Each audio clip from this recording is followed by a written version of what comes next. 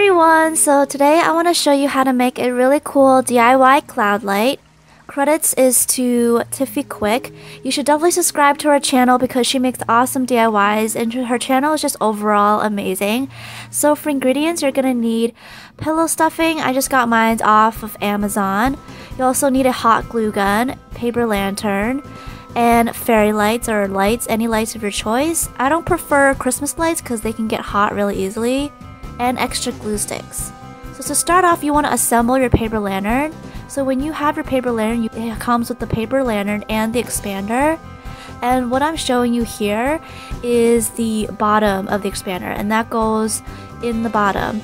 And then I'm showing you the two little circle hooks that are on the paper lantern. That is the top of the lantern. So you go ahead and insert your expander into the paper lantern, and then once it's all the way in, you want to like bend it a little to hook the legs to the circles, and go ahead and adjust it as you insert it. And then there it is, your paper lantern. So to make the cloud light, take your pillow stuffing and grab your glue gun and just put some glue onto the paper lantern, and then put your pillow stuffing on it.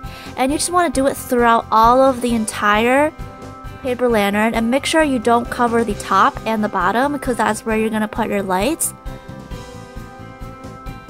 So I'm just continuing to add more pillow stuffing to the paper lantern.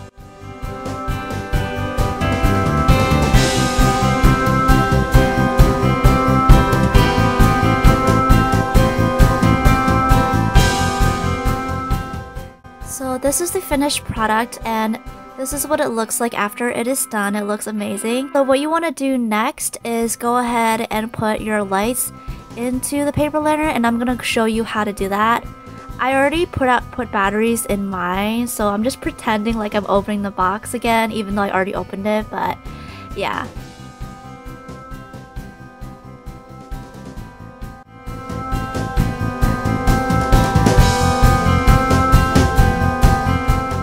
Want to untangle your lights, and I'm just rolling it into a circle so that it'll be more organized. And then I went ahead and inserted the control into the top of the paper lantern, and then I'm looping it through until it comes out the other end like this.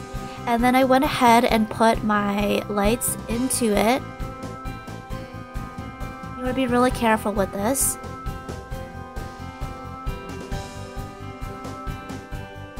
And then once it's in, you can go ahead and turn on your lights, and this is what it looks like. It looks really beautiful.